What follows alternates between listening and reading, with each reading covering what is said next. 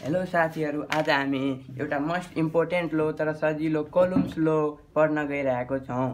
त्यो कोलम्ब्स लो भन्नाले दुईटा चार्ज बिट्विन कस्तो फोर्स लाग्छ भन्ने यो लो हो।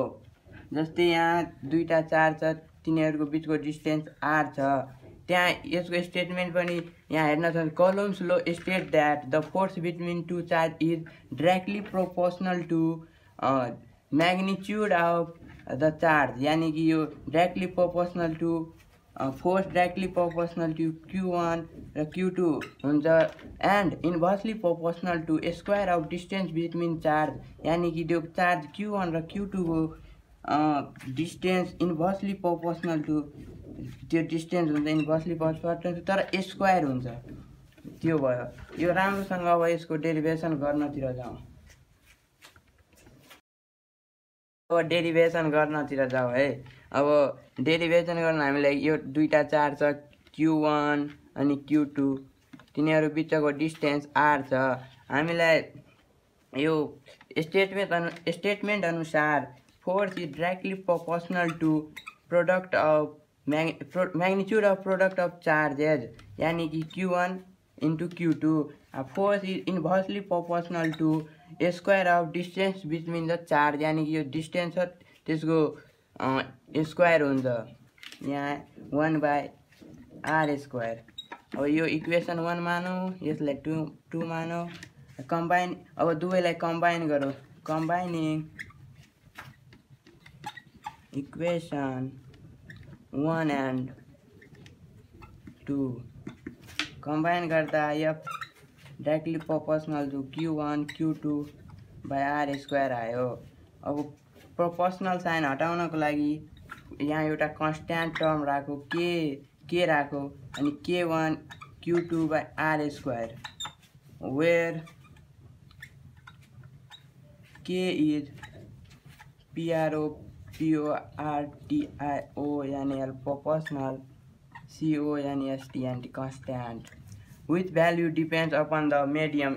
यहाँ अब q1 र q2 कुन मिडियममा छ भनेर त्यो अनुसार के को भ्यालु फरक हुन्छ। जस्तै हेरौ, अब यो दुवै अब हाम्रो एयरमा भयो भने k इक्वल टु 1/4πε0 हुन्छ इन SI युनिट। फेरि इन SI युनिट, तर फॉर एयर और VACUM भ्याक्युम, फॉर एयर और भ्याक्युममा भयो भने यो k को भ्यालु 1/4πε0 इन्टु SI हुन्छ, वेयर ε0 भनेको पर्मिटिभिटी अफ एयर हुन्छ के। ε0 भनेको पर्मिटिभिटी अफ एयर भयो। अब यो इक्वेसन 3 मानौ र यो भ्यालु इक्वेसन 3 मा पुट गर्दा f इक्वल टु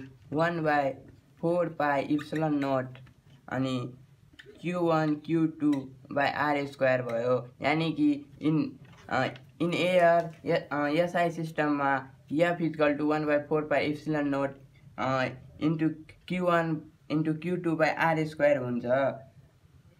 तर 1 अनि यहाँ 1/4πε0 को भ्यालु फेरि 9 into 10⁹ column newton metre square पर कोलुम हुन्छ।